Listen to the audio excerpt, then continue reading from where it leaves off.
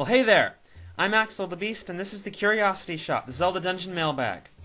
I, for once, don't have anything to say other than answering your questions, so oddly enough, I'm jumping right into it. Crazy, huh?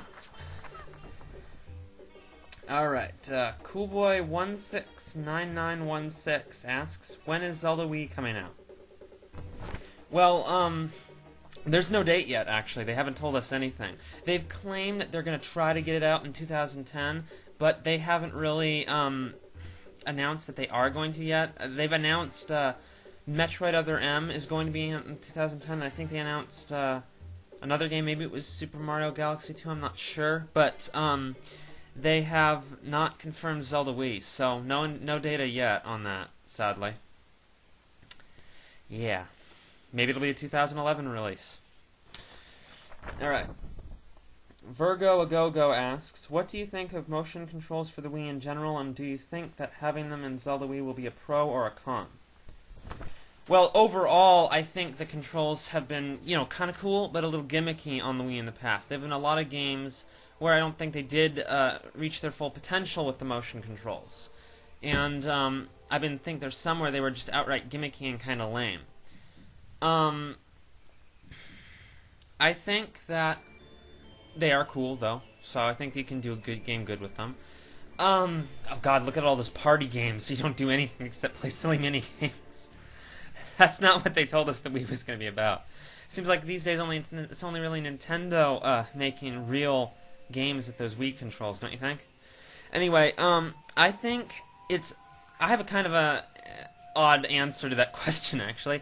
I think it could be either a pro or a con, about 50-50 chance, depending on if they do the game good or if they do it bad. Yeah, it's that's straightforward for me, I guess. I think that I have faith for this game. I have a good feeling. I have a really good feeling about Zelda Wii, and I think they'll do it right. I think we're going to get a good game this time, so I think it's going to be good. I think if they execute it poorly, it would be horrible. I just don't think they're going to do that. So I guess that's not a 50% chance. That, for me, I think it's like a 70-30, maybe. Xenox asks, how about your opinion on whether or not the Light Force in Minish Cap is related to the Triforce and why it only appears in the women of the royal family? Well, I don't think it has any relation to the Triforce. Because the thing is if the Light Force was the Triforce, that would mean the Minish are the goddesses. And come on, that's just offensive. That's like sacrilege. You're gonna be damned to hell or something, or Hyrule's hell. Do you think Majura's the devil like some theorists, me included, think? That you'd be damned to Majura's hell. As for why it appears only in the women of the royal family, I'd say that that doesn't have a lot of relevance either, because I see it as an excuse to make Zelda important. A reason why Vati's after, a reason why, just she has an importance to the plot. I don't see a lot of importance to it other than that. It's just a reason for Zelda to be important. The line of Zeldas succeeding each other. Princess Zelda marries the King of Hyrule, becoming Queen Zelda, and has a daughter named Princess Zelda, who marries the King of Hyrule, becoming Queen Zelda, who has a daughter named Princess Zelda, and so on, and so on, and so on. Yeah, the succession of the royal family. Doesn't really change. Alright. Manuel the Cunning asks, should they remake and enhance the old Zelda games like A Link to the Past and still keep the plot, just make the graphics better? I don't think there's really a need for that.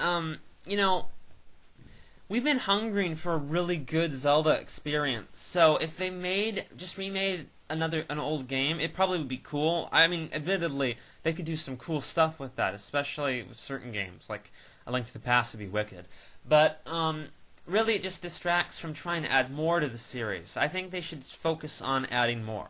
I wouldn't be upset to see a remake of one of the old games. I just think they'd be better spending their time doing something new and impressive and kind of fixing the series. I think they had some problems in some of the recent games. I think they've made some mistakes. They have great games, way up there, the top of my favorite game list practically. But I think they've made some mistakes, and I think they need to focus on fixing those first, before they go into remakes. I don't think remakes are so important. They're cool, but not important.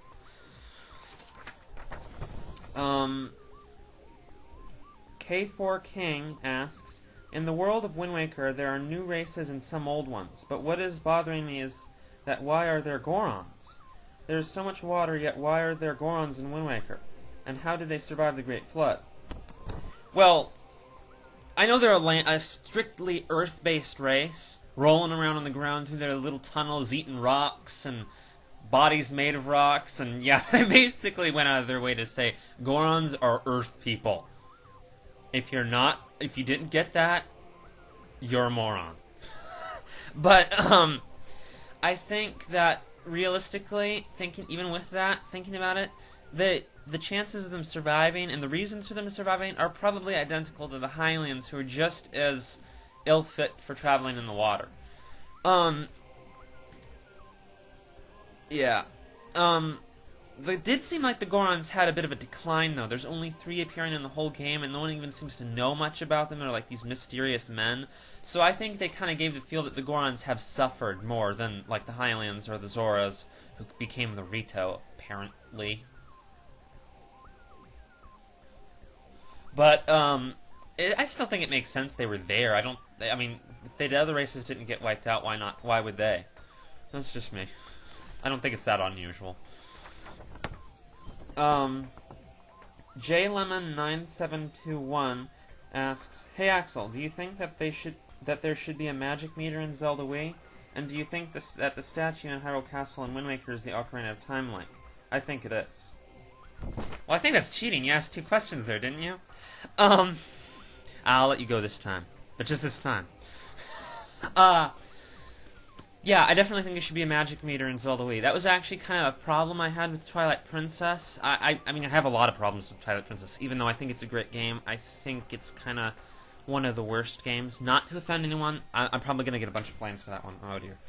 Anyway, I definitely think that they should return more to their roots, which I think Twilight Princess, and even Wind Waker to a degree, was kind of deviating from the roots. And I think the roots of the series are some of its strongest points, and I think it'd be so brilliant if they brought some of them back. And I think I've gone over this in the past, and I probably will go over it again a lot in the future. It's my main thing with the series right now. But yes, Magic Meter, totally. I want it back. Give it back. Seriously, freaking give it back. I'll kill Ganon, I'll kill Zant, I'll kill Vati, I'll kill Onyx, I'll kill Varan, I'll kill Twinrova, I'll kill everyone. But I just need a Magic Meter to do it, because it's not fun without the Magic Meter. I need to cast spells, man. I need to cast spells. As for the second question, I think that, yes, the statue in the Hyrule Castle in Wind Waker is definitely the hero of time. The whole game made references to Ocarina of Time. It kept going on about the game. It made some references to A Link to the Past, too, but it really was expanding off the Ocarina of Time story, and I see no reason to think it wasn't the hero of time. I think if you're suggesting anything else, it's kind of just conjecture, not to be a jerk. Seriously.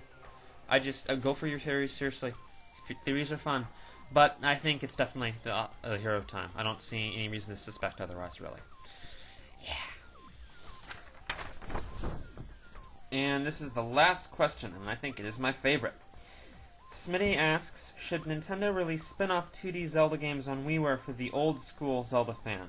And if the answer is yes, should these 2D games look more like Legend of Zelda with a tiny story and just an overworld with 9 dungeons? Or look more like A Link to the Past with a more complex storyline?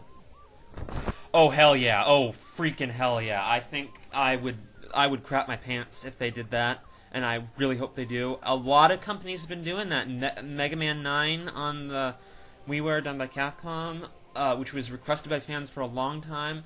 The new Sonic game I think they were talking about that's going to be downloadable. It's going to be a 2D Sonic the Hedgehog game.